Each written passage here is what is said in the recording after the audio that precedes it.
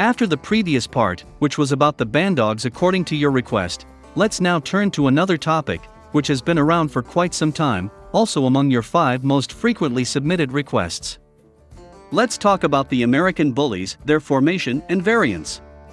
Because this topic is extremely wide and diverse, only talking about the XL size versions would add up a full part. In this part, we will talk about the pocket-sized, or small and classic-sized American Bullies.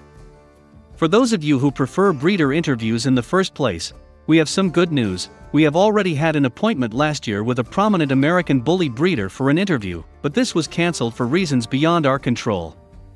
We will try to follow up later this year. So, why are they interesting? Why and when did the American Bully dog breed or type come about? American Bully is a designer dog breed or type that was developed almost entirely in the 1990s. In a way, we can say that they were created by the so-called hip-hop generation. For themselves, and for their own needs, they created these dogs, in which the Afro-American community played a huge role, in part because of their own needs in the 1990s. Let's see, what were these needs and demands?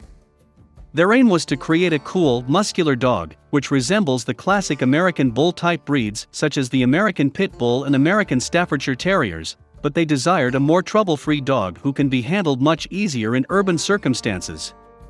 They wanted this dog to be specifically human and family-friendly, but they did not want them to be aggressive, and wanted to reduce their prey instinct level, as these could have meant a problem in a densely populated metropolitan environment.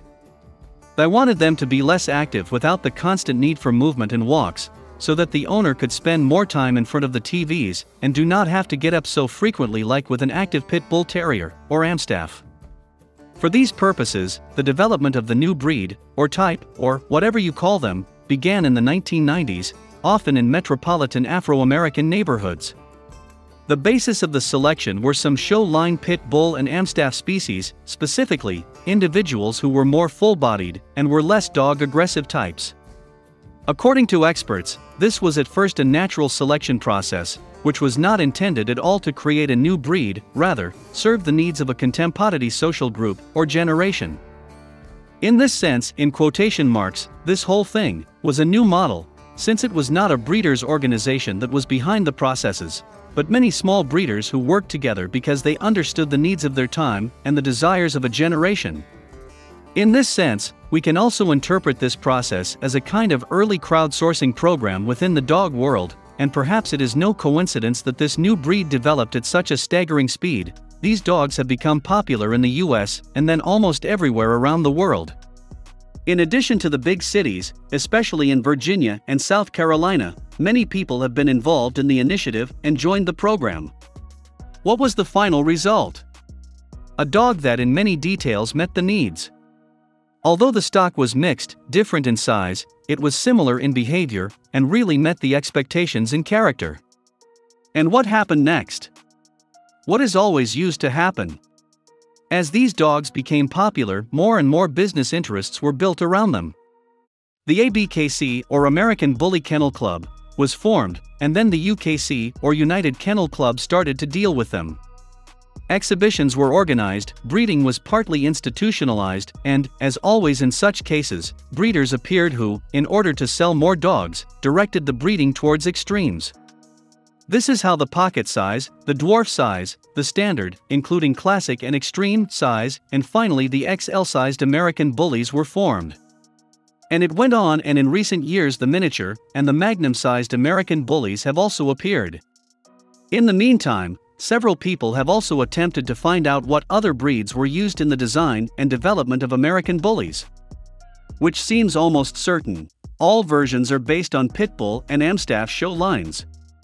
For pocket and standard versions, English, Old English and American Bulldogs were used, and in the creation of larger versions Cane Corsos might have an important role. In the case of the pocket-size bullies, Patterdale Terriers might have had a major role. We wouldn't go into describing heights, sizes and weights here and now. We wouldn't bore you with all this, and you can find a lot of data about them. More importantly, what you should understand is that how special the development of American Bullies was in dog circles, which can be called, in some ways, a true community movement in action. A group of people thought that what they needed was a family-friendly, non-animal aggressive dog that fits well into the metropolitan environment and was free of conflicts, and thought that this dog should meet the needs of that generation, not some breed standards what was originated from the late 19th or early 20th century. And the fan community successfully created a dog like this. However, it is equally important to see what business, institutionalization, and the world of shows make with a dog breed, talking about the American Bullies or others. Perhaps there is not any better example for this than to have a look at the fashionable extreme forms of American Bullies to see where they started and where they get to by our days. If you like this video, subscribe to our channel and do not forget to hit that bell button as well.